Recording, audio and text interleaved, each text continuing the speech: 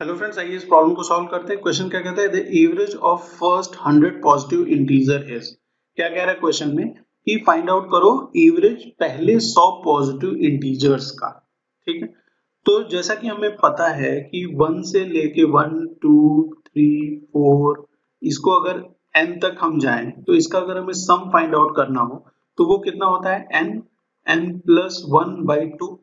ठीक है, और ऐसा हम क्यों कर रहे हैं, क्योंकि हम 1 से लेके 100 तक ऐड नहीं करेंगे, हम फॉर्मूला यूज करेंगे और उसके हिसाब से एक शॉर्टकट अप्रोच से क्वेश्चन को सॉल्व कर लेंगे।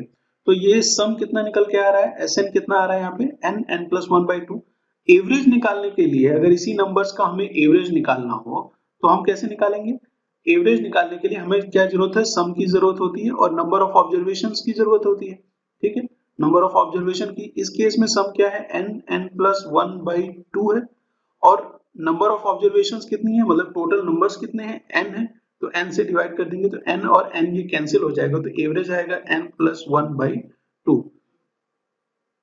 ठीक है, ये एवरेज आएगा। ये एवरेज जो आया है इसको ही हम अब किस नंबर के लिए यूज करेंगे, एवरेज ऑफ 100 नंबर जो हमें क्वेश्चन में पूछ रखा है। n की वैल्यू क्या है, अब 100 है।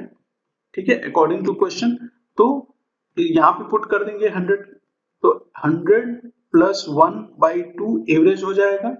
ठीक है, 100 पॉजिटिव इंटीजर्स का, तो ये हो जाएगा 101/2 दैट इज इक्वल टू 50.5।